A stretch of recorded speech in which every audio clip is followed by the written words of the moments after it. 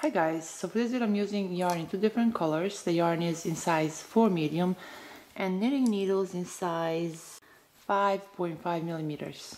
So I'll start by leaving a medium-sized tail and then I'll make a slip knot. Now I need to cast on 15 stitches. This one already counts as one. So 1, 2, 3, 4, 5, 6, 7, 8, 9, 10, 11, 12, 13, 14, and 15. So now for row 1 I'll turn my work around. Now I'll start by knitting the first stitch, knit the next stitch, knit the next stitch, knit the next stitch. So we continue knitting all the stitches throughout row 1.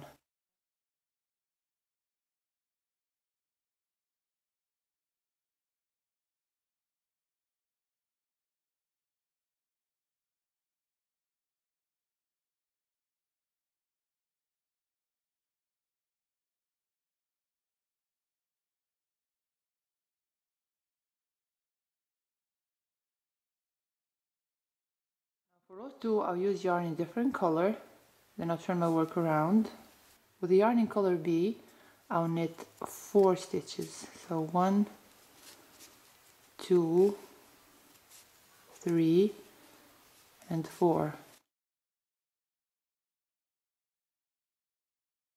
And now I'll turn my work around, then I'll knit the next 4 stitches. So 1, 2,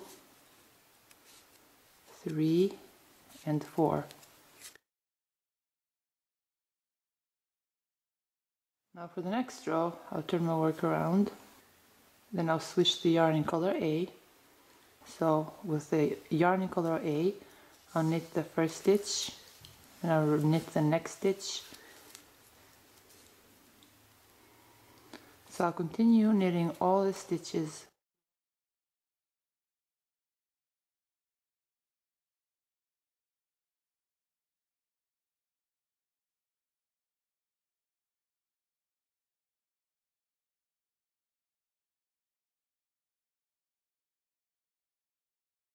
Now that I have 2 stitches left at the end of row 2, I'll knit this first stitch,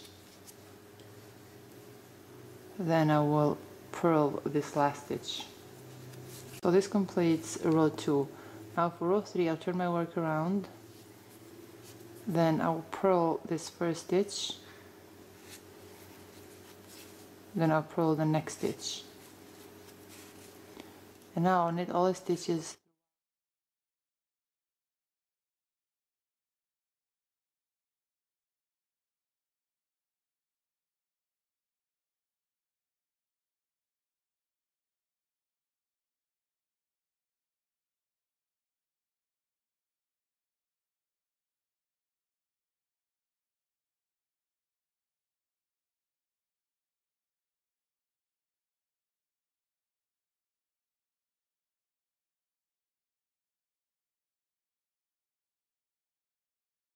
The yarn in color B again, and now I'll knit the next 6 stitches. So 1, 2, 3, 4, 5, and 6. And now that I've knitted 6 stitches, I'll turn my work around, and I'll knit the next 6 stitches again. So 1, 2, 3, 4, 5, and 6. Now I will use yarn in color A. Then I'll knit all the stitches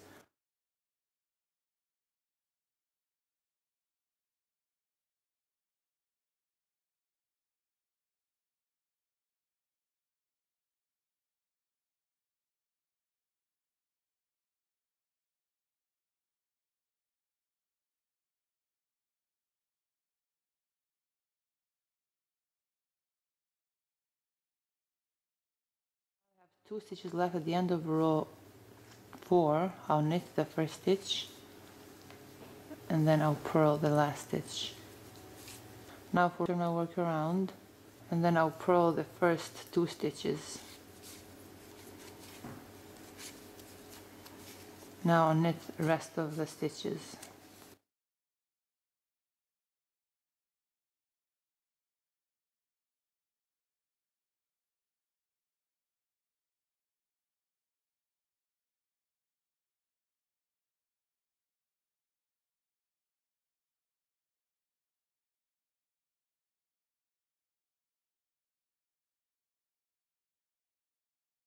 Now turn my work around, and I'll use yarn in color A. I'll knit the first 8 stitches. So 1, 2, 3, 4, 5, 6, 7, and 8.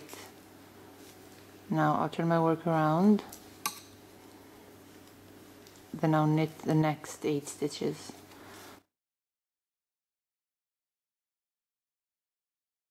Tricky to explain this pattern because some rows are just halfways and some rows are complete, so that's why it's a bit more trickier. So hopefully you guys understand what I'm saying. So now I'll use yarn in color A, then I'll knit all the stitches .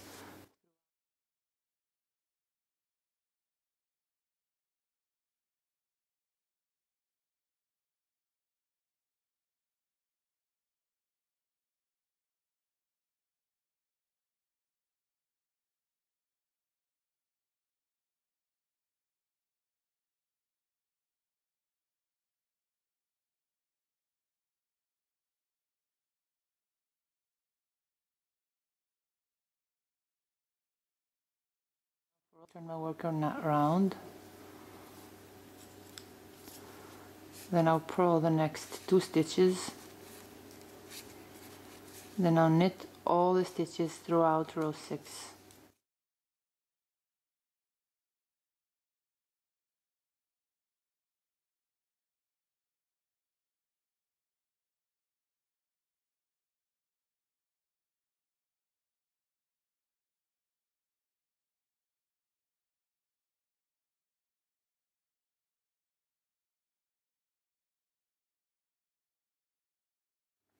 Then I'll use yarn in color A, and now I'll knit the first 10 stitches. So 1, 2, 3, 4, 5, 6, 7, 8, 9, and 10. And now that I knitted the first 10 stitches, I'll turn my work around. Then I'll knit these 10 stitches again. So 1, 2, 3, 4, 5, 6, 7, 8, 9, and 10. For the next row, I'll turn my work around, then I'll use yarn in color A, then I'll knit all the stitches throughout this row.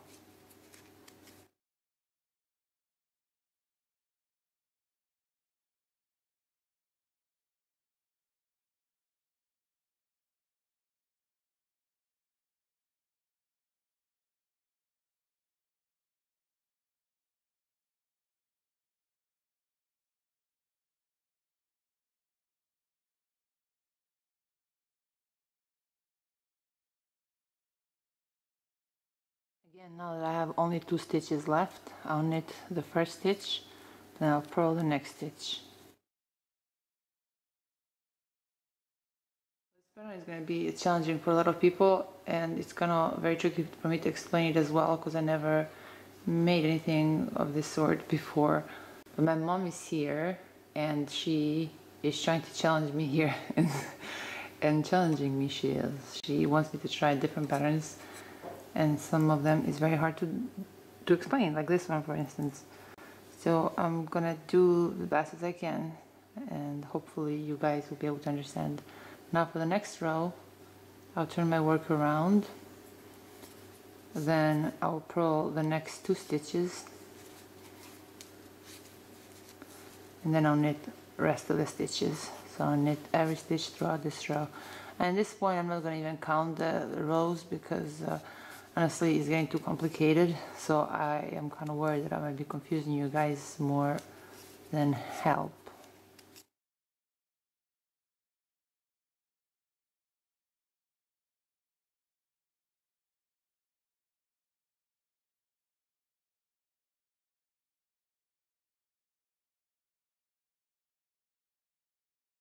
Now for the next row I'll turn my work around, then I'll use yarn in color A. Now I'll knit the next 8 stitches, so 1, 2, 3, 4, 5, 6, 7, and 8. And now I'll turn my work around again, then I'll knit the rest of these 8 stitches.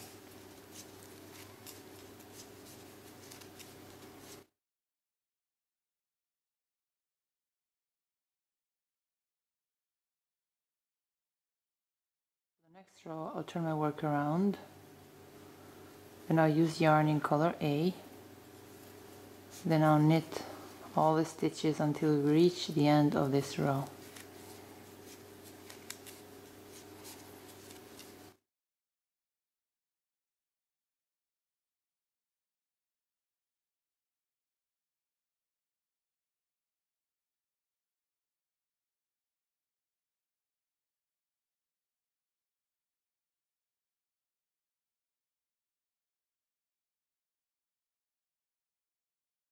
Now that we are at the end of this row, I'll knit the first stitch, then I'll purl the last stitch. Now I'll turn my work around,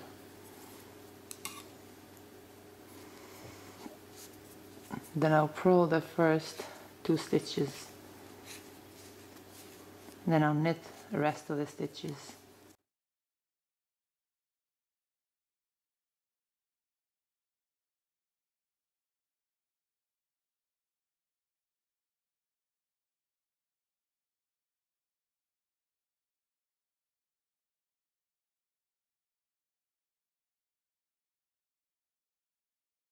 For the next row I'll turn my work around, then I'll use yarn in color B,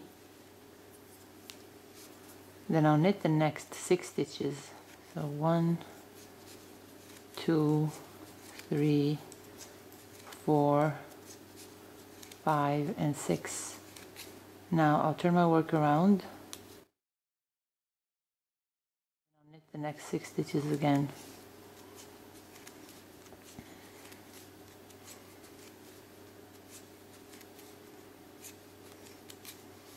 For the next row I'll turn my work around, then I'll use yarn in color A, then I'll knit all the stitches until I reach the last stitches of this row.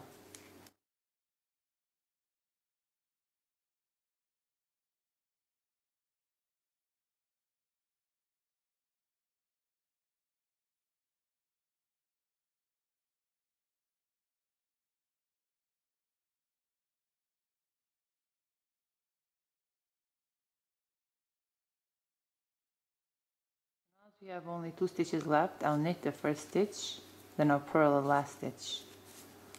Now for the next row I'll turn my work around,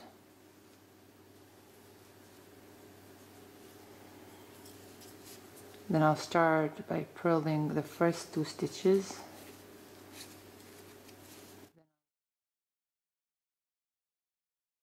I'll knit all the stitches throughout this row.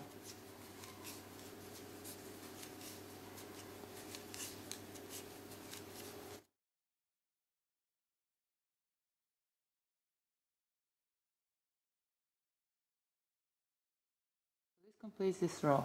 Now for the next row I'll turn my work around and I'll use yarn in color B. Now I'll knit the next 4 stitches, so 1, 2, 3, and 4. Then I'll turn my work around, then I'll knit the next 4 stitches.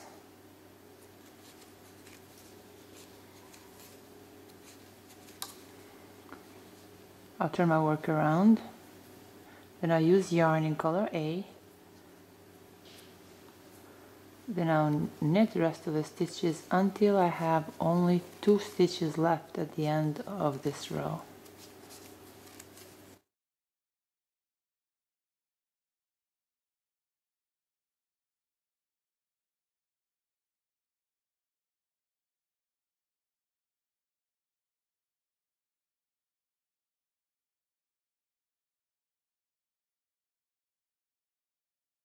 I have only 2 stitches left. I'll knit the first stitch, then I'll purl the last stitch. For the next row, I'll turn my work around. I'll start by purling the first 2 stitches, then I'll knit all the stitches throughout this row.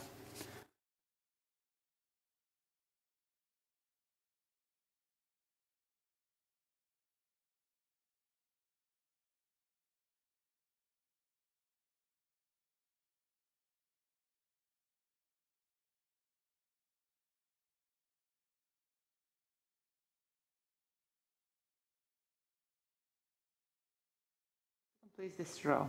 Here, you see, like this is like considered as, in this pattern, this is considered as 1 flower. So see, this is 1 flower, and here on this side we have 1, 2, 3. So depending on how large you want your slipper to be, the reason we did the edging on one side different because we wanted it to look this way.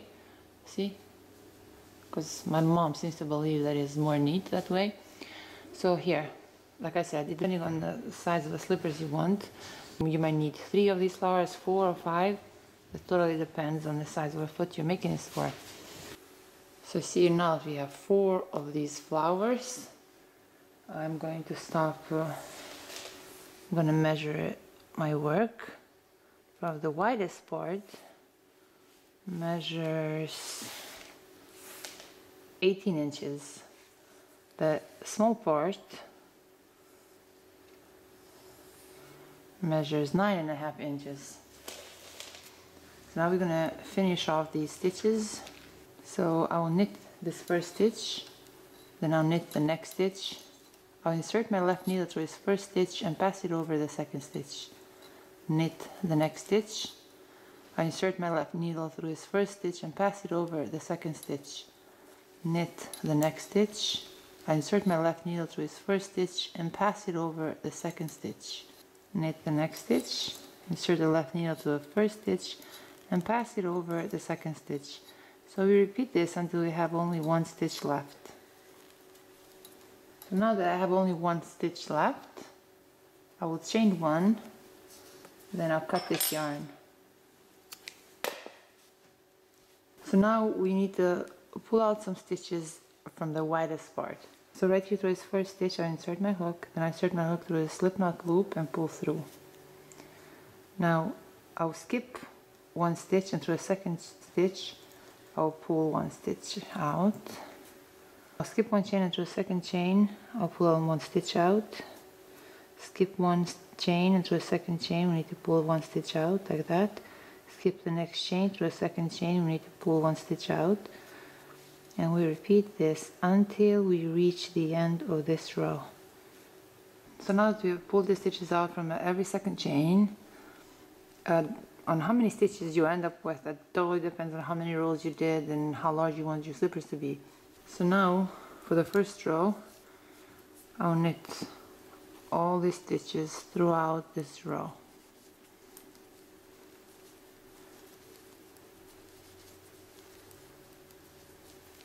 And again, I'll knit all the stitches throughout this row. So we continue knitting all the stitches until we have 6 rows in total. And this is the second row. So we repeat this until we have 6 rows in total. So we continue knitting every stitch until we have 6 rows of knitted stitches. Leave 4 stitches in the center. I have 4 stitches in the center, and I have 27 on the left side and 27 on the right side. So I place a stitch marker right here after every 27th stitch, and then I have 4 stitches left right here at the center. Now for the next row, I'll knit all the stitches until I reach the first stitch marker.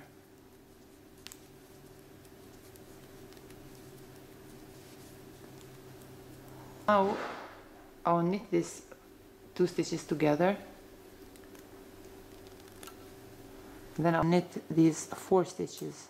So 1, 2, 3, and 4. And now I'll knit the next 2 stitches together. Now I'll turn my work around, slip this first stitch into my left needle, then I'll knit these 2 stitches together. Now I'll knit the next 4 stitches, so 1, 2, 3, and 4. And now again I'll knit the next 2 stitches together. Again, now I'll turn my work around, I'll slip this first stitch into my left needle, then I'll knit these 2 stitches together. Now I'll knit the next 4 stitches.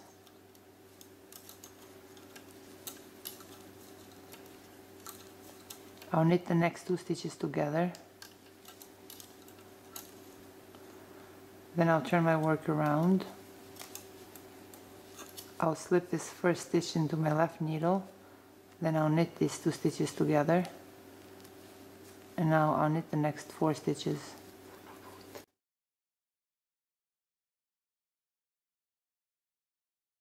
I'll knit the next 2 stitches together. Again, I'll turn my work around. I'll slip this first stitch into my left needle, then I'll knit these 2 stitches together. I'll knit the next 4 stitches.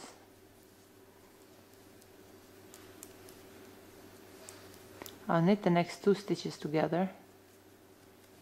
I'll turn my work around. I'll slip this first stitch into my left needle, then I'll knit these 2 stitches together. I'll knit the next 4 stitches.